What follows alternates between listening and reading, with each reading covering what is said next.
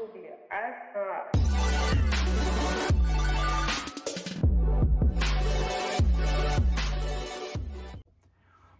what's going on everyone? Thanks for tuning into this video, and today what I'm going to do is I'm going to show you how to make your external monitor your main display when connected to a Mac. Any Mac, iMac, MacBooks, anything with a display, I will show you how to make your external monitor the main monitor and have your laptop, of course, as the secondary one.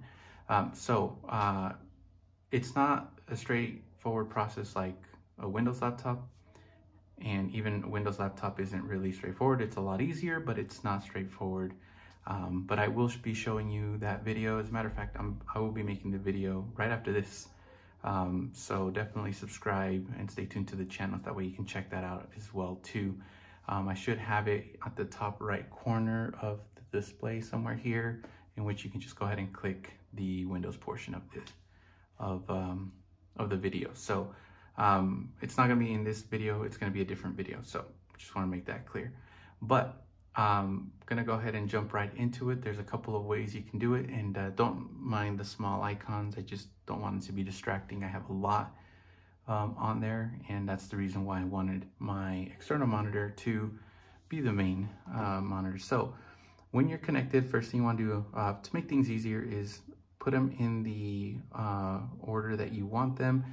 Obviously it's on the left, and I could just drag over to the right. That's what I want to do. So in either monitor, it doesn't really matter which one. You can go ahead and go to the top left corner of whichever monitor you're using. I'll go ahead and show you the external monitor. And you can go either two ways. You can go to About This Mac, go to Displays, and then go to Display Preferences. Or if you're not familiar with that, there's always the Apple logo, top left corner. Go to System Preferences, and then go down to where it says Display right down here. Sorry if you can't see that. I'm just trying to make sure you can see both screens on here. But they're both gonna lead to this screen right here. So you can see this is, if you hover over it, it'll give you what it is. This is a built-in Retina display from my 2019 15-inch MacBook Pro.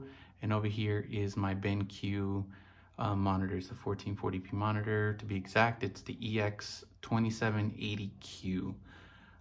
So as you can see, there is like a little white bar on top, and that is considered to be the primary monitor.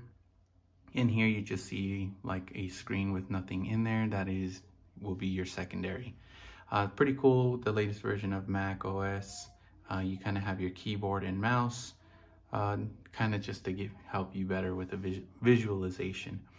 So what you want to do is you want to hover over it, whichever you want your monitor to be. If you have multiple monitors, 3, 4, whatever, just hover over the one that you want.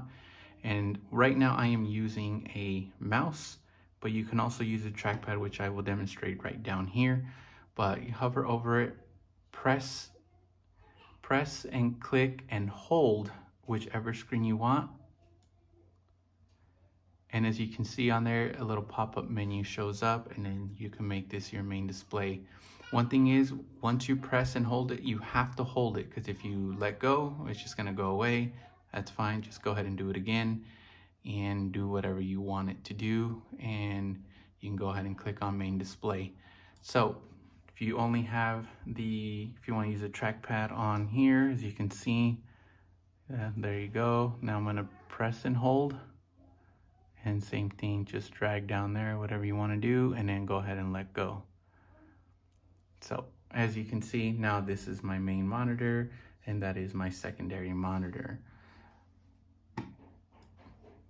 Now, if you're thinking, oh, well, you can just have the icons down here by going to the other monitor and then just keep pushing down. Like if you're trying to put the mouse like even further down, then of course these icons will go over to that screen, but that's not making it the main display. It's just bringing over those icons, and you can do the same thing down here, and bam, there you go, they pop up.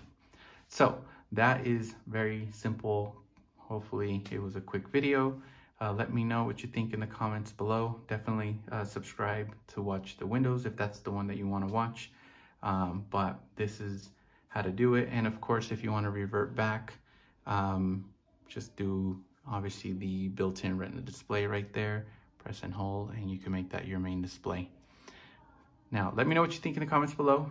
I can't answer all questions. If you have trouble with it, I'll do my best to try to answer it, but every situation is different. So I couldn't really tell unless I was physically there to try to help you out.